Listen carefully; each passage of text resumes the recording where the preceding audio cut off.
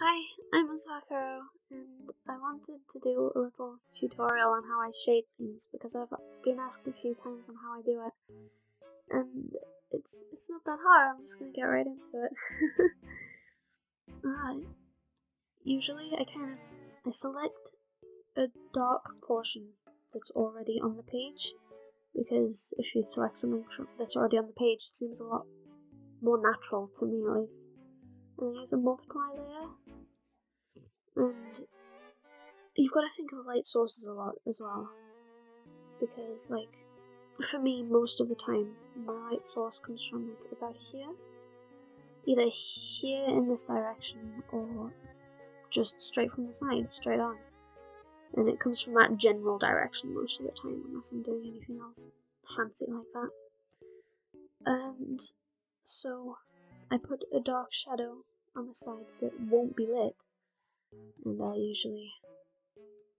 usually don't. I shade the eyes separately, so this usually doesn't account. I'll probably do something about that later.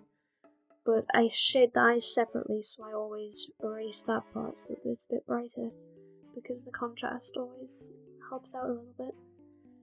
And I usually do, if I do purples or blues, I tend to do the lighting with a light blue.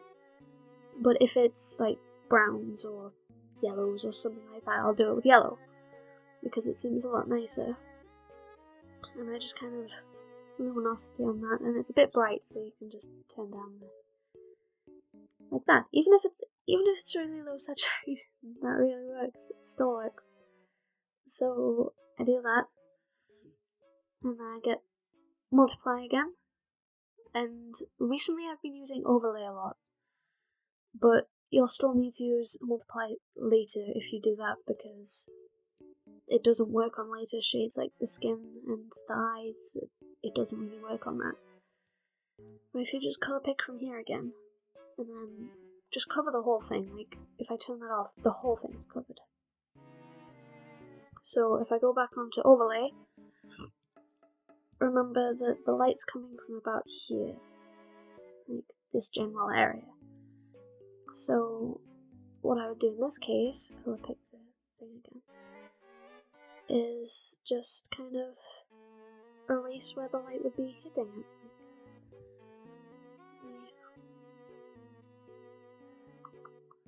Get in here.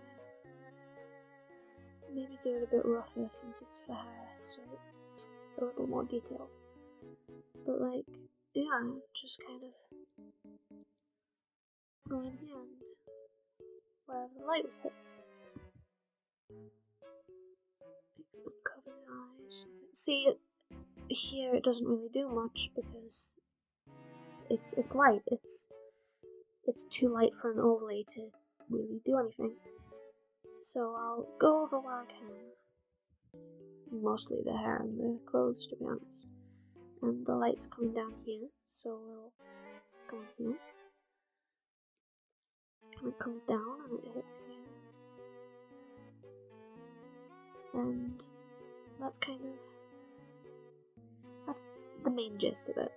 But then, look, for the lighter bits, you just do it again, but you only select the bits that are lighter.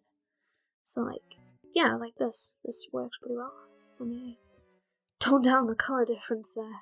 It's coming a bit weird. And so you put the colour in on the multiply layer, and it's very dark. And then just up the luminosity. No, luminosity? Opacity, Jesus Christ. And just kind of like go over it and take out the bits that would need light.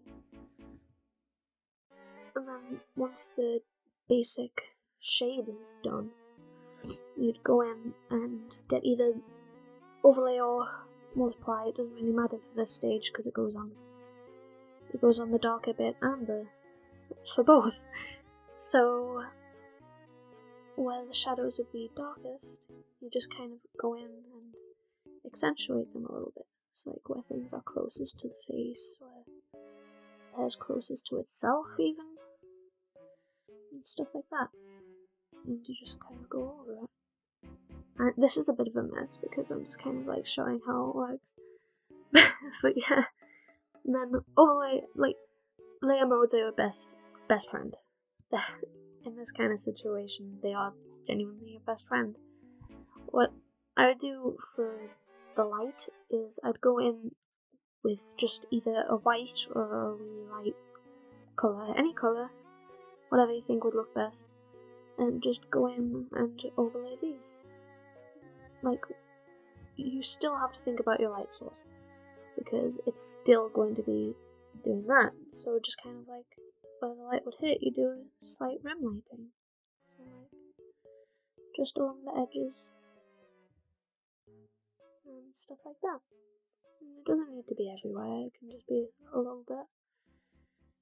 And then for effects and stuff, like usually I'd take the darkest from here and I'll colour the lines and all that. But I'll just kind of fill it in for this one. I'll clip and group it, and I'll just kind of go in with little bits of white where I think it would be interesting. Like, usually this doesn't fit how hair works, but my style is more of, if you've got more of a realistic style, this is not a good idea because it's cell shading and it's not entirely how things go down. But for cartoon artworks, this works the best. And yeah, I'm pretty sure that that's, if you want something that's a bit cooler, this isn't quite shading, but if you want to get a bit of light differentiation, like different colours and stuff, you can just kind of overlay a colour onto it and then make it a bit light, and that looks a bit cooler. And just kind of finish that up by doing the same around the eye. So yeah. So it's not much, but it's better than nothing, I guess, and I hope it helps a little bit. Sorry for the terrible quality. I never intended to do anything like this. I just do speed paints and stuff. So sorry about that. But yeah.